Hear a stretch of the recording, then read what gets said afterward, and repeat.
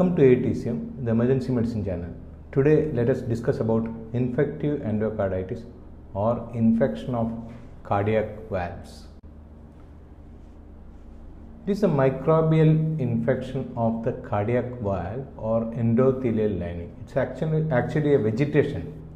That means a mass of platelets, fibrin, microorganism colonies and some inflammatory cells.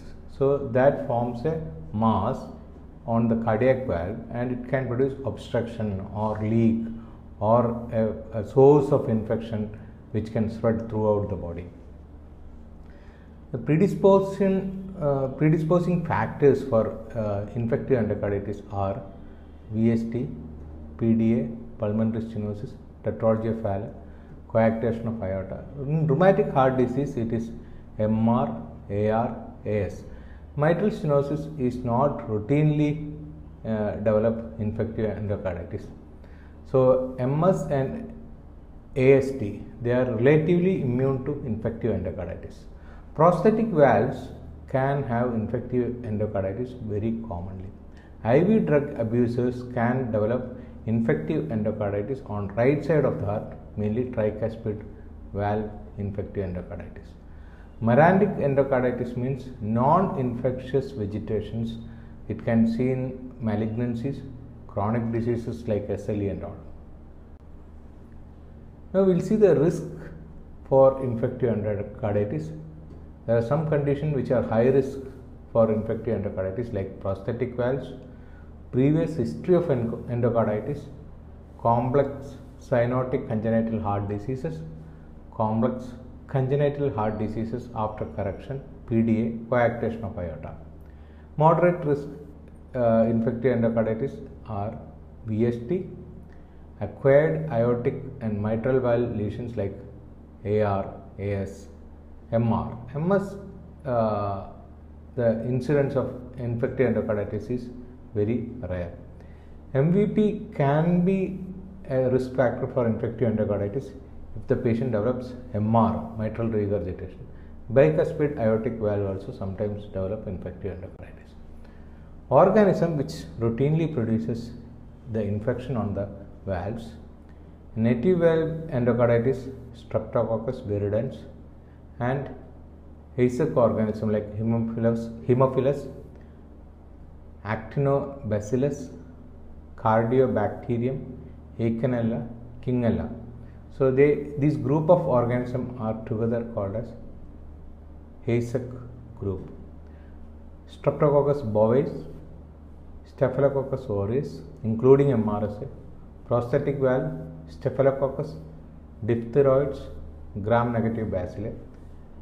In intravenous drug abusers, it is mainly staph infection from the skin, which is contaminated from the skin and directly invades the blood vessels and it reaches the right side of the heart. Now we can see the clinical features of infective endocarditis. Like any infection, any other infection, patient can have fever with chills. On auscultation, you can get new murmurs or changing the quality of murmurs. Cardiac complications like valvular insufficiency, like regurgitation of valves, and cardiac failure. Clubbing can be there, rapidly formed clubbing with painful lesions.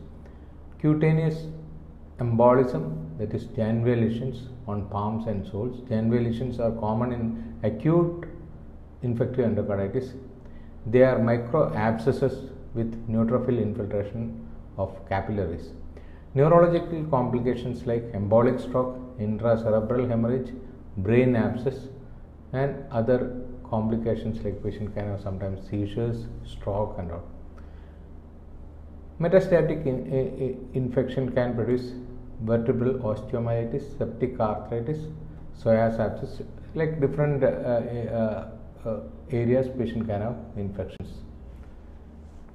Other clinical features like splinter hemorrhages over nails, petechial rashes, peripheral pulses can absent if there is an obstruction to the peripheral flow because of embolism. Patient can have stroke, Splenomegaly is one of the important findings in, like any other infection. Here also you can get splenomegaly with splenic rub, osseous nodes, painful, tender, swollen nodules of the pulp of the fingers. Osseous nodules commonly seen in patients with infective endocarditis during the pre-antibiotic era, but nowadays it is not very common because immediately after making an infectious disease diagnosis, we routinely start antibiotic. So most of the time it may not be seen. Roth spots like circular retinal hemorrhages with white center. Hematuria can be there in some patients. Now you can see splinter hemorrhages, Janeway lesions, osseous nodes, Roth spots. So these are the common findings which was seen previously. Nowadays we don't see this type of lesions because the early antibiotic treatment will disappear most of the complications in infective endocarditis. But if the patient does not receive antibiotic, then again you can get all these things.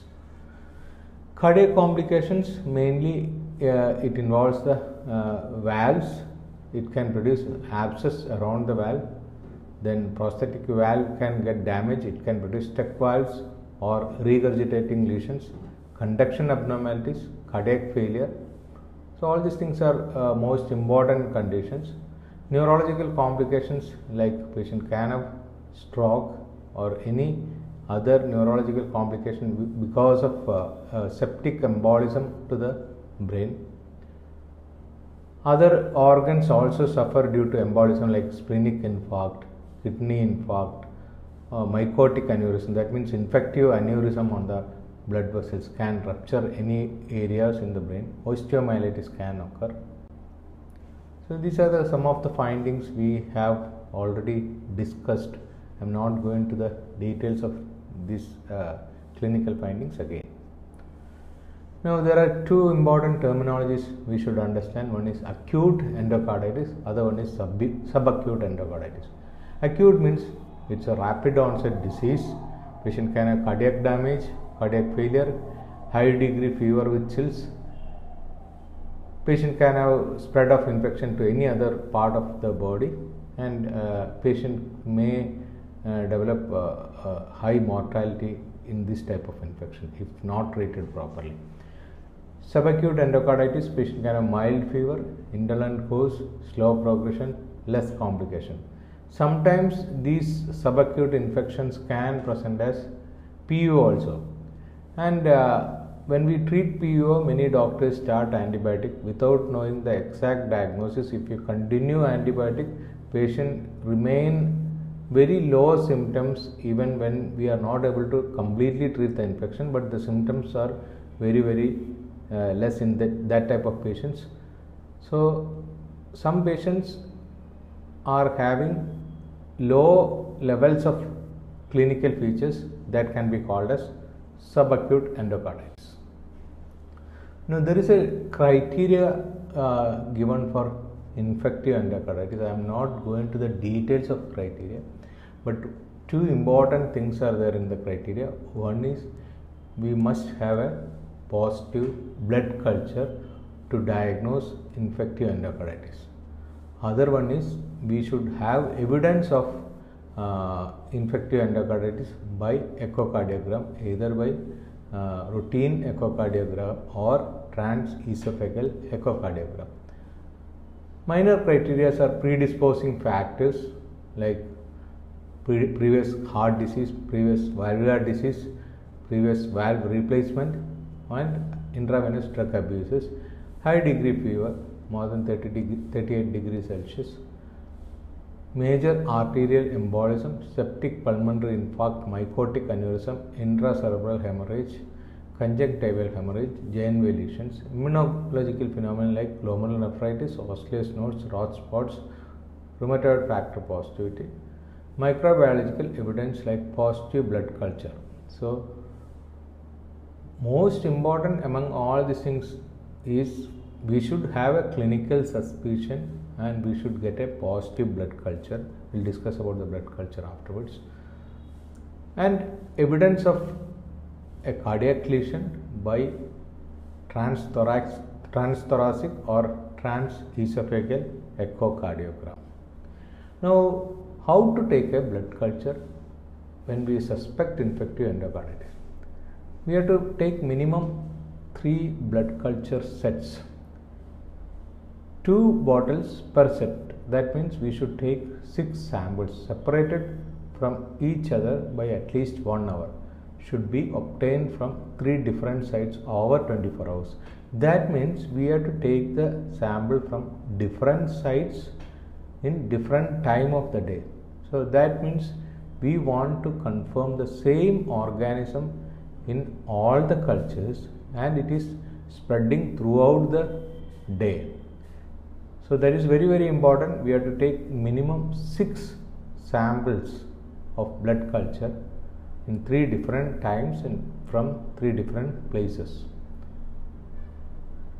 So we have to take 20 ml of blood for each culture.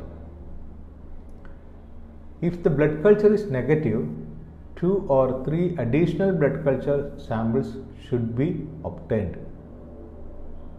And if during the treatment, because it's a prolonged treatment, we have to repeatedly take the sample to prove that the antibiotics are working and the bacteria is completely disappearing from the blood.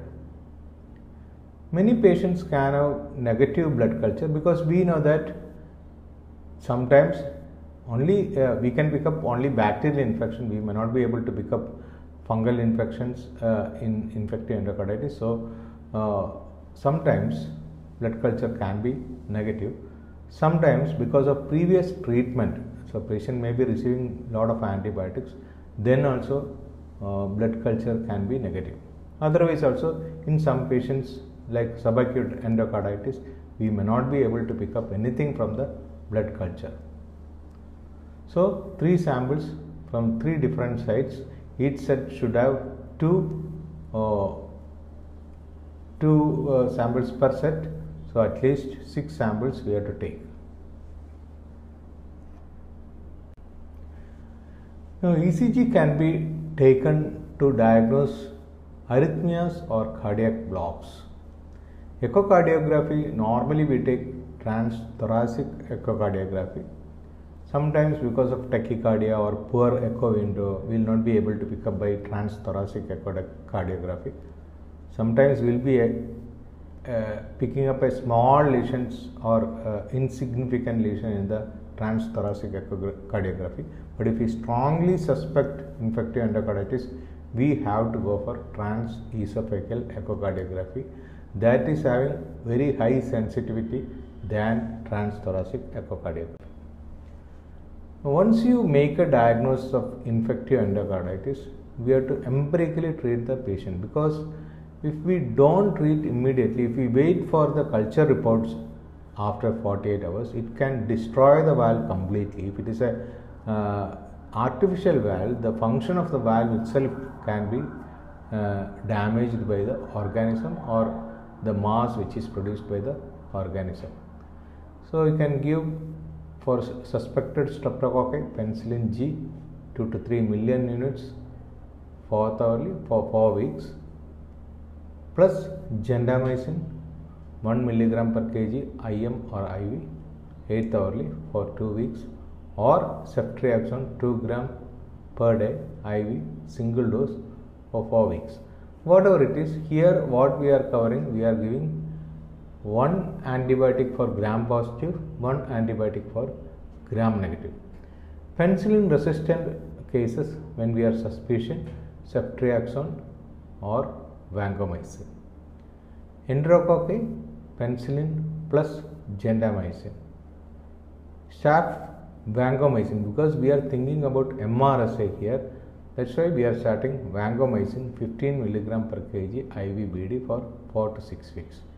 ASEC organism, ceftriaxone 2 gram IV OD for 4 weeks. But in empirical therapy, it is not possible to make a diagnosis of all these bacteria. So most of the physicians prefer to give 1 good gram positive coverage, 1 good gram negative coverage. Like you can take the last 2 columns. We can give vancomycin, which covers gram positive including MRSA, and ceftriaxone, which covers most of the gram-negative infections. So we can start any other drug which have similar properties, but these are the recommended drugs. We can go for another third generation cephalosporin instead of ceftriaxone, but these are the recommended drugs. Now, follow-up blood cultures. The initial antimicrobial response to treatment should be assessed by repeating blood culture after 48 hours. That is very, very important. We have to see whether the organism is coming down or it is not coming down. Some organisms respond very fast and very quick to the antibiotic regime. Normally, we have to continue the treatment for 4 to 6 weeks. So that is very important. These patients require prolonged treatment with antibiotic. Now another important thing is prophylaxis. Some of the patients who is having previous cardiac lesions require infective endocarditis prophylaxis. So prophylaxis is indicated in prosthetic cardiac valve. That is when we are doing some procedure in patient's body. So there is a chance of contamination, and from there patient can develop infective endocarditis. So thinking that in some of the conditions we have to start antibiotics like prosthetic cardiac valves, previous infective endocarditis history, unrepaired cyanotic congenital heart disease, completely repaired congenital heart defect with prosthetic metallic valve or metallic devices during first 6 months after the procedure, repaired congenital heart disease with residual defects at the site or adjacent to the site of prosthetic patch or prosthetic device, cardiac transplant patients, cardiac valvulopathy, rheumatic heart disease with prosthetic valves or damaged valves. So all these things we need to give infective endocarditis prophylaxis. So during procedures like dental procedures which involves manipulation of gingival tissue, periapical region of teeth or perforation of the oral mucosa, respiratory tract procedures like individuals who undergo invasive procedures in the respiratory tract like biopsy, tonsillectomy, adenoidectomy. Prophylaxis is not required for bronchoscopy unless there is an invasive procedure like which involves incision or tissue biopsy. GI or urinary tract procedures. Many of the patients may not require infective endocarditis procedures.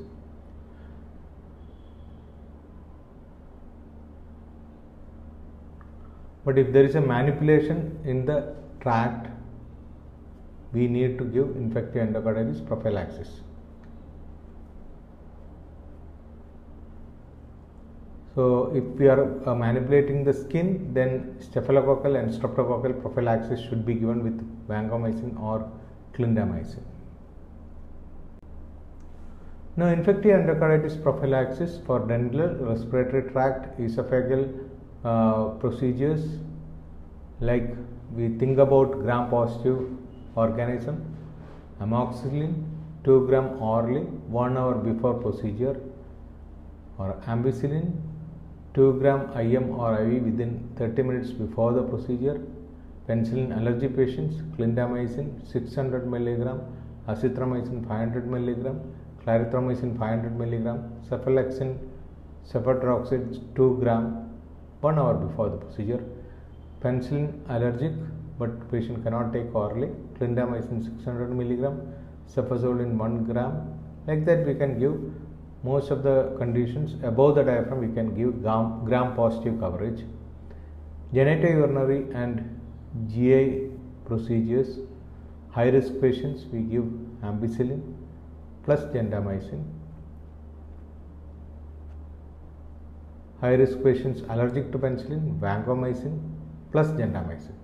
So below the diaphragm we have to mainly cover gram negative coverage. So above the diaphragm gram positive, below the diaphragm gram negative.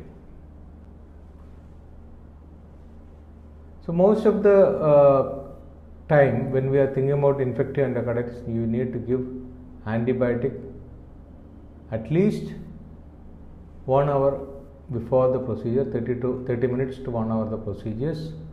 Single dose is required in most of the patients. So we have discussed about the choices of antibiotics in previous slide.